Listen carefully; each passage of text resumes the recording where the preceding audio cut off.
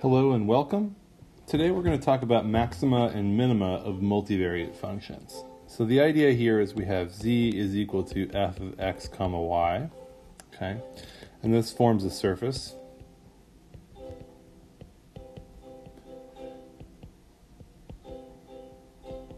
And what I mean by that is it's really a surface in 3D. So maybe that's a better way to say it. And we ask, does F surface have points A and B, let's say, where F of A and B is larger or smaller than points around it. Okay, so by points around it, we can actually define this specifically. We can actually say there's some disk with AB as the center, in which F of AB. So we'll call this disk D, in which FAB is actually greater than or equal to, actually let's say greater than, it's strictly greater than F of x comma y for all x comma y in D. All right, and now we'll call that a local maxima. Likewise, or also, if f of a comma b is less than f of x comma y, then we call it a local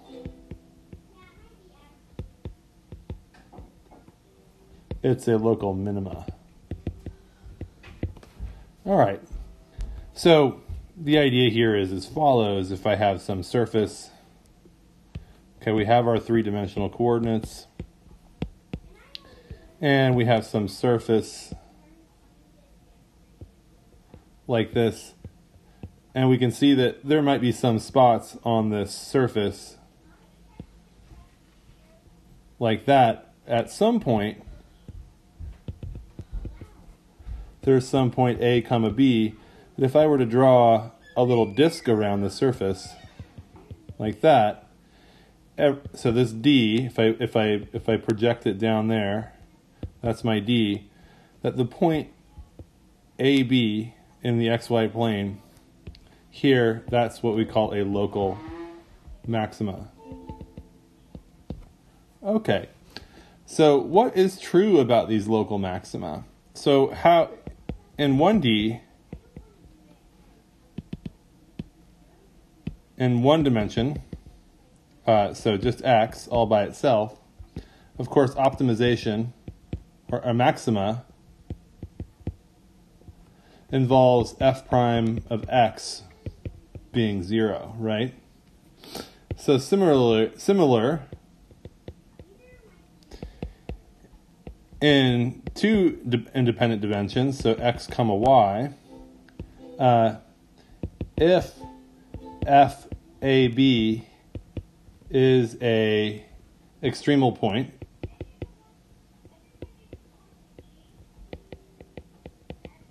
so what I mean by extremable is either min or max.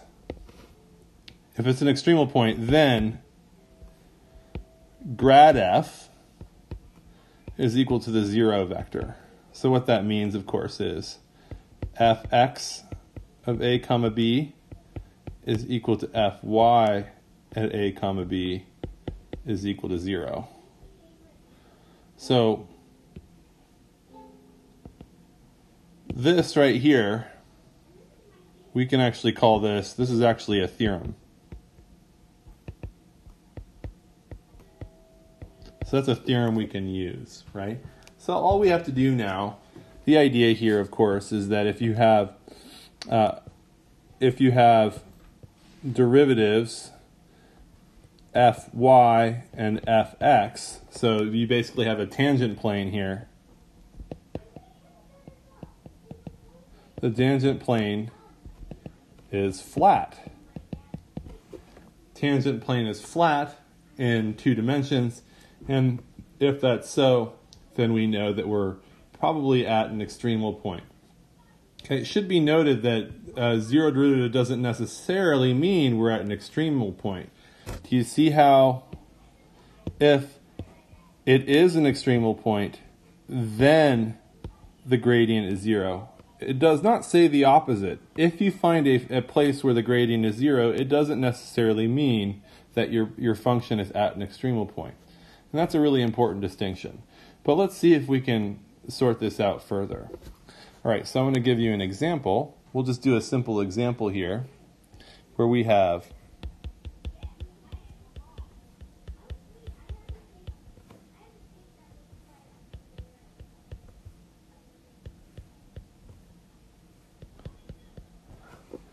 here's our function. All right, so what I want to do now is see if I can find, let's look for critical points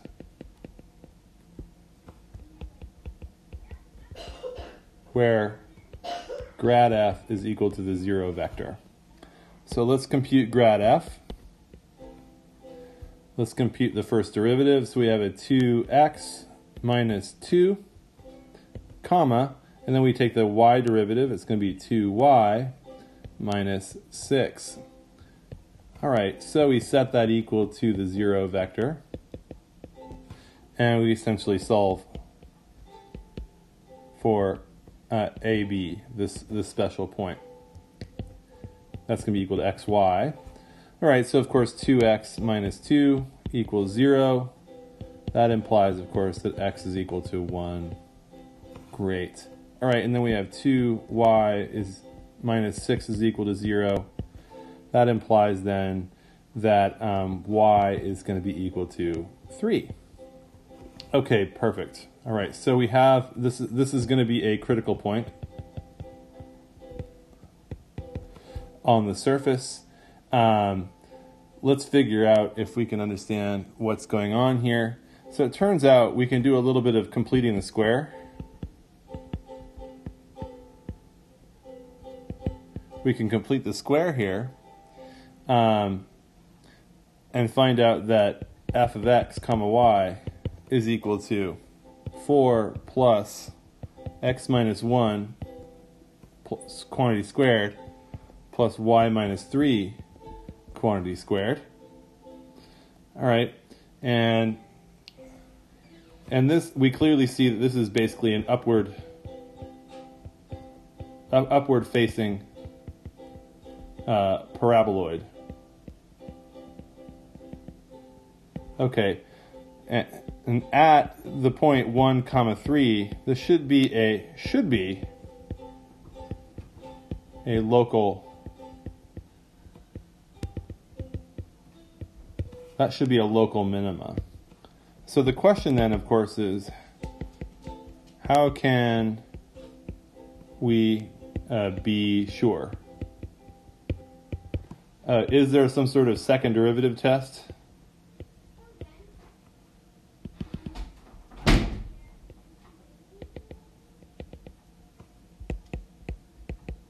Is there some sort of second derivative test?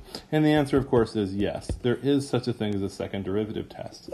The second derivative test is a little bit challenging. We're going to have to go to another page to write out the thing. Okay, so here's the second derivative test.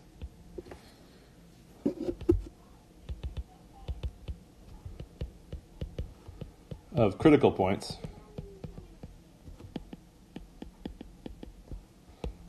For z is equal to f of x comma y multivariate functions.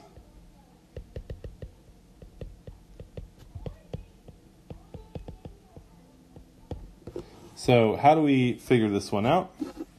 Okay, so it turns out, so the test, you can even call it a theorem, is that if grad f is equal to 0 at a point AB.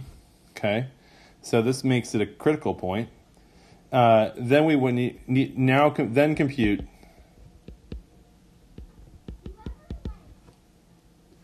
the determinant of the matrix of the second derivatives.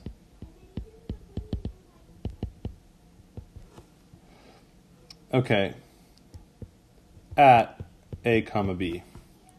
So we call this determinant, we're going to call d at a comma b. Okay, and it's going to be equal to that determinant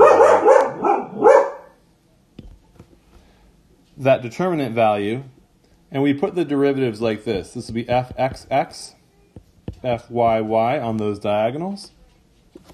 And then we're going to have fxy and fyx right there. And when we multiply those together, we're going to get fxx. And we're going to evaluate this at AB, fyy evaluated at AB.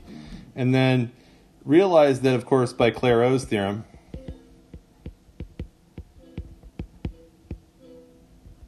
fxy is equal to fyx if there's smoothness. If there's smoothness of the partials. So we can write this as fxy, comma AB, evaluated at AB, quantity squared, right? Because both of these are the same. Right, so the theorem goes like this. The theorem says, case A, if d is greater than 0 and fxx of a comma b is greater than 0, then we have basically a concave up surface, and this is going to be a local minimum.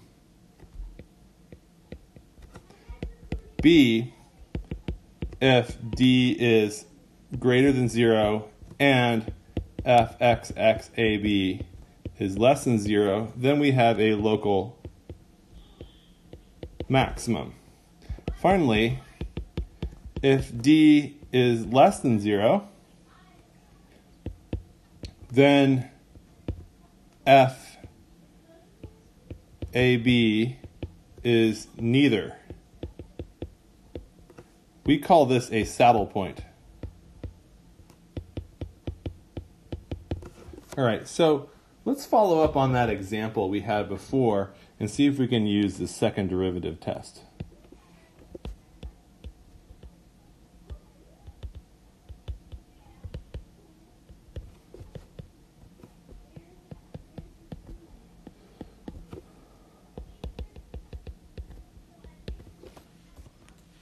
So we had the following function, x squared plus y squared minus 2x minus 6y plus 14, okay?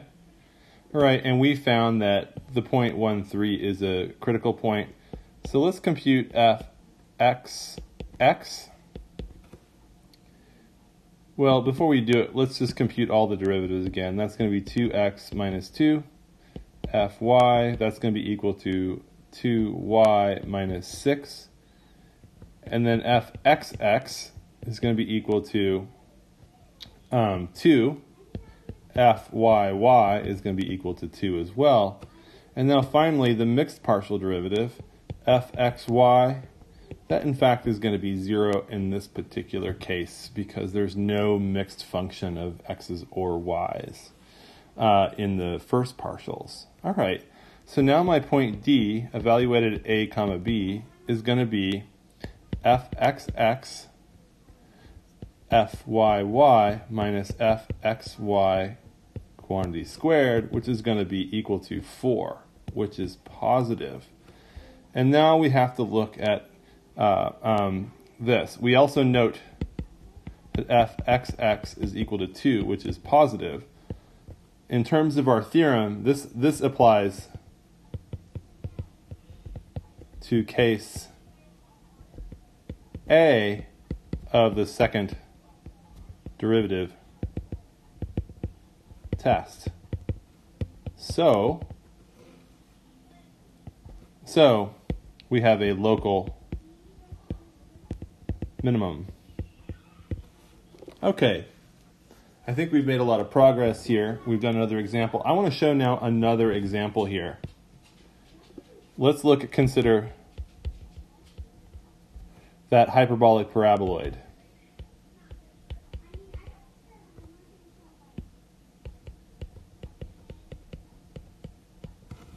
All right, let's see if we can find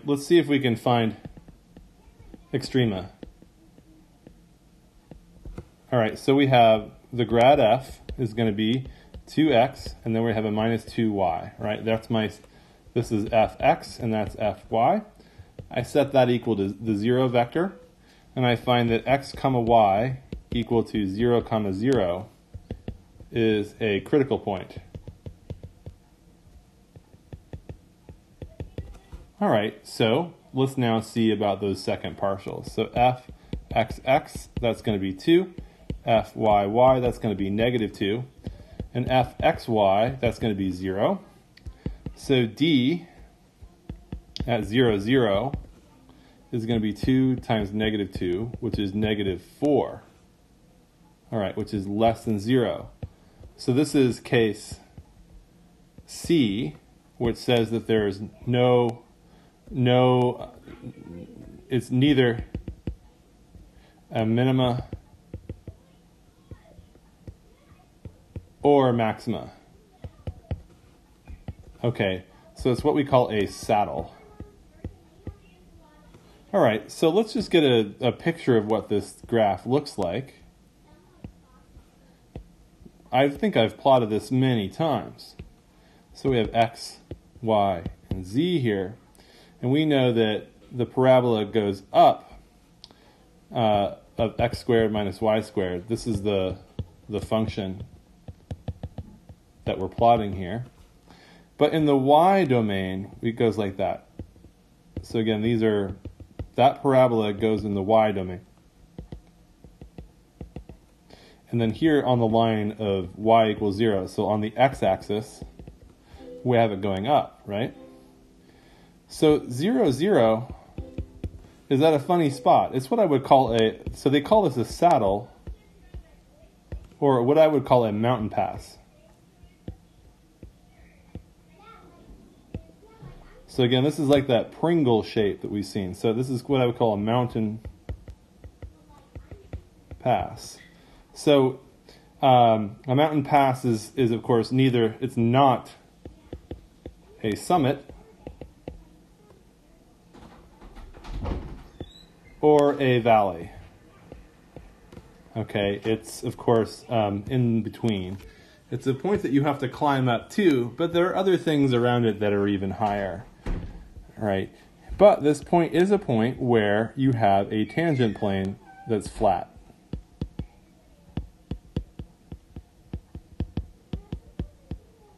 So, okay, we have neither a minima or a max in this particular case.